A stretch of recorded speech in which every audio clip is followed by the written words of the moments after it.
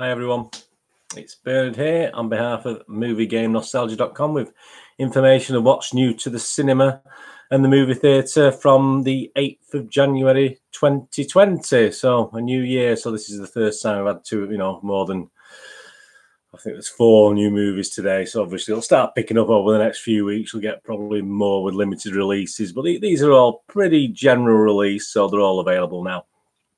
Please, if you like these little informative vlogs and obviously the more deeper reviews I do from time to time, please push the old subscribe button and push the bell notifications so when when these little information vlogs and review vlogs are coming out for movies. And also we do board games and posters and obviously a football one for my football club Manchester City. If you're interested in that, they're all on the playlist and all the links in the comments below, etc. Anyway, let's get on with the 4 new movies that have come out for you, available to watch this week.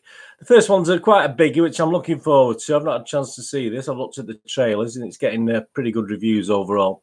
The first one we're going to look at is 1917. So you can probably guess from the title what it's about. It's a 15 rating, an hour and 59 minutes, a war drama.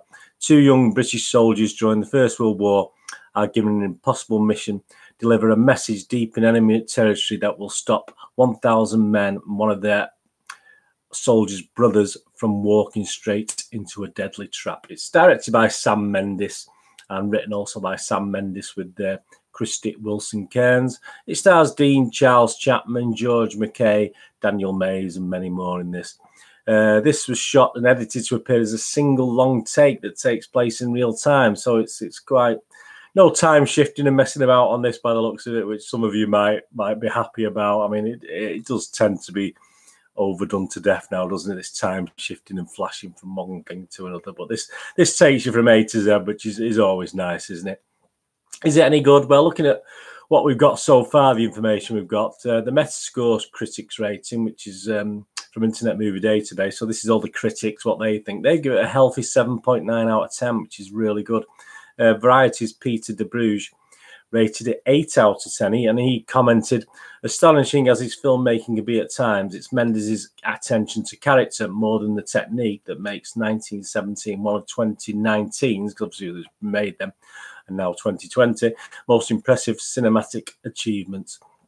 So he enjoyed it, and most of the critics do. And the users, the people fortunate to have seen previews of this, etc., early showings at festivals, etc., the Internet Movie Database user rating for that, so that's Joe Public, is 8.6 out of 10, which is really healthy. But there are quite a few not as high rated reviews on there.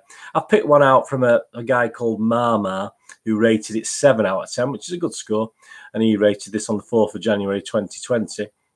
He commented, 1917 is one of the better war films of recent years, even if it doesn't have a lot of fighting and war aspects until the end.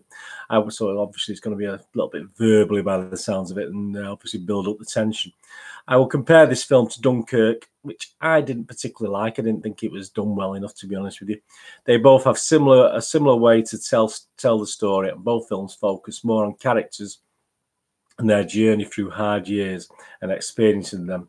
This film has one of the best musical scores of the year, and it dominates scenes and builds them with tension and even despair. This film is also visually great to look at. My only gripe was the same as in Dunkirk, that we didn't learn a lot about the characters, and they felt very much unexplored. 1917 is definitely one of the better films of 2019/2020. So yeah, I mean, some negatives there. It won't put me off. I'll obviously I'll be doing a fuller review on 1917 on behalf of the MovieGameNostalgia.com website, so it'll be on the blogs, and I'll put it on Twitter as well. So if you follow me on Twitter at nostalgia_movie, you'll get to know all about the reviews on these when I get a chance to watch them.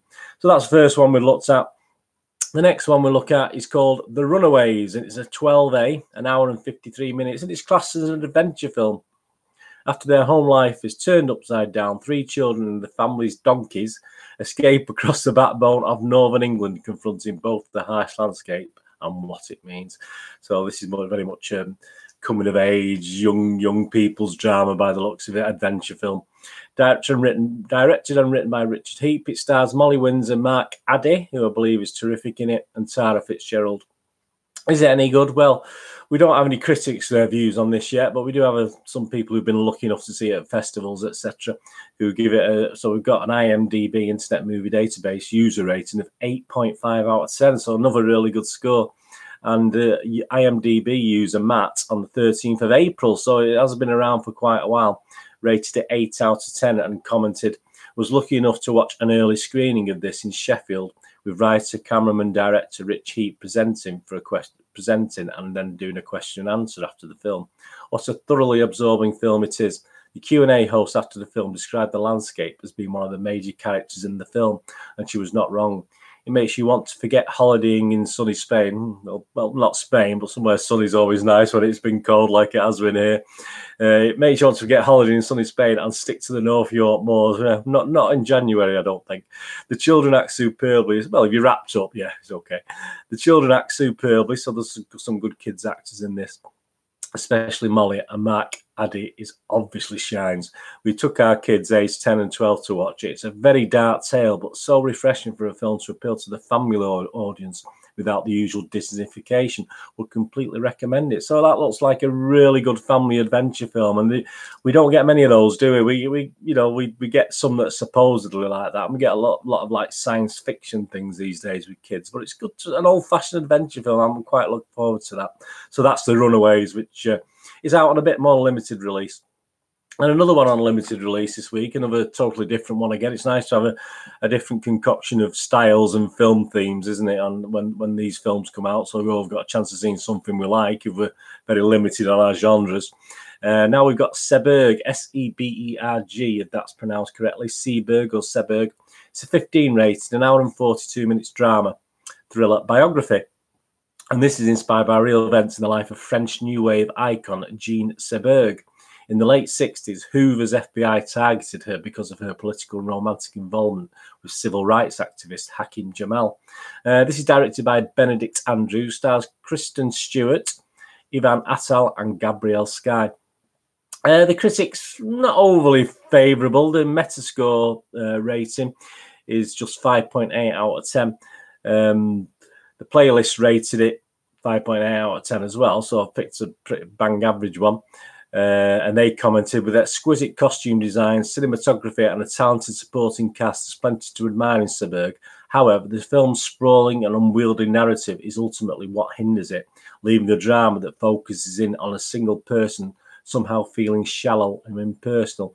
And again, people who've lucky enough to have seen this already on previews, the Internet Movie Database user rating is only a 4.7 out of 10. So for the public to give it a less score than the critics is quite unusual, or it is unusual. So user Artistic GR rated it only 4 out of 10 on the 18th of September 2019 and commented, yeah, I mean, I've used this as an example because this is mainly what most users are saying.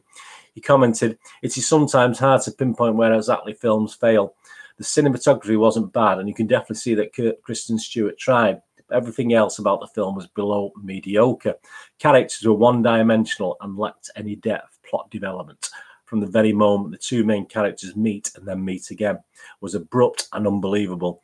The other main characters, the good FBI agent versus the bad one, we've always got to have a good cop, bad cop, haven't we?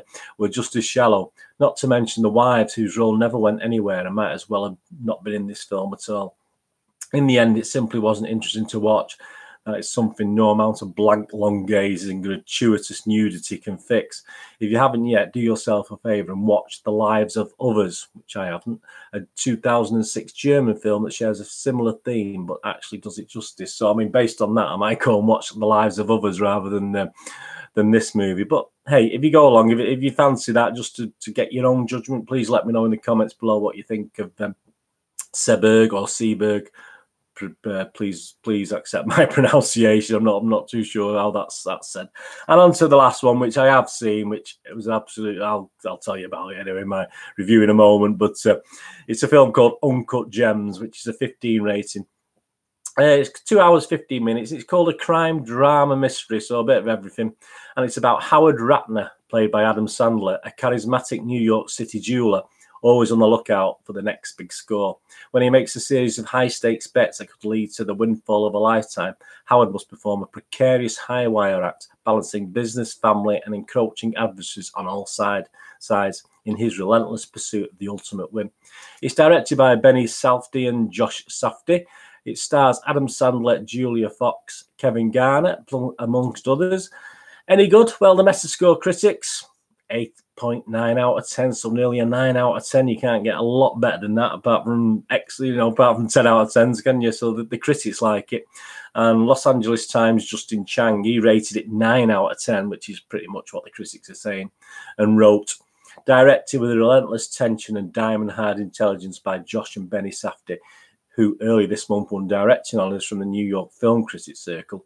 Uncut Gems is a thriller and a character study, a tragedy and a blast. So obviously he reflected what most critics were saying.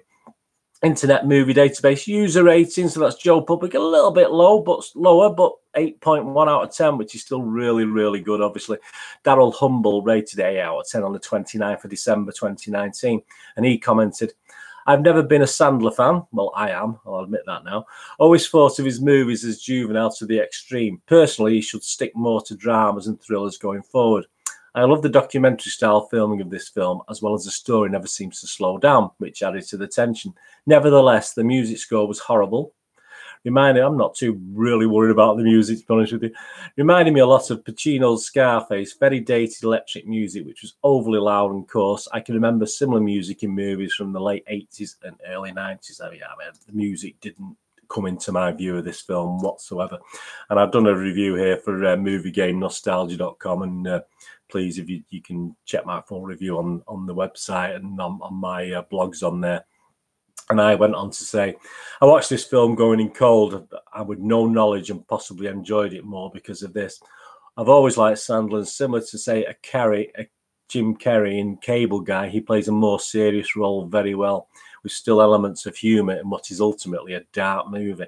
Many people will not like the pace of the film and the constant machine gun verbal, and that is reflected by some poor ratings out there by the public. Critics, though, are fairly unanimous in their praise of this one, and I have to agree with them. Will not be everyone's cup of tea, but if you enjoy the first 15 minutes, then it's for you. If not, just turn yourself off or walk out of the cinema, as the story never really lets up or deviates, so will not be for you. And I gave it an overall rating of 8 out of 10. And if you know my scores, 8 out of 10 is pretty high for me. I don't give many films more than 7.5, 8 out of 10. But yeah, Adam Sandler is absolutely superb in this. Adam Sandler's Adam Sandler, but this is obviously a darker side to this as well. And if you don't like Adam Sandler, you're probably not going to watch the film, because it just basically revolves around Adam Sandler throughout. So please, if you like Adam Sandler, do not miss this film. It is absolutely brilliant and worth you going to watch. That's Uncut Gems, which is now on general release at the cinema. So that's with 1917, which I look forward to watching. The Runaways, another brilliant film by the sounds of it. Seberg, which is getting a bit average reviews, isn't it? And obviously this Uncut Gems. So that's what's out at the cinema this week.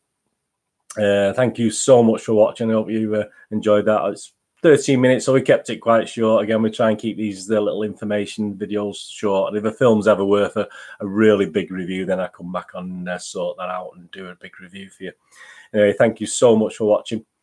Whatever you're going to do with the rest of your day, have a great one. Look after yourself, look after your friends, and especially look after your family.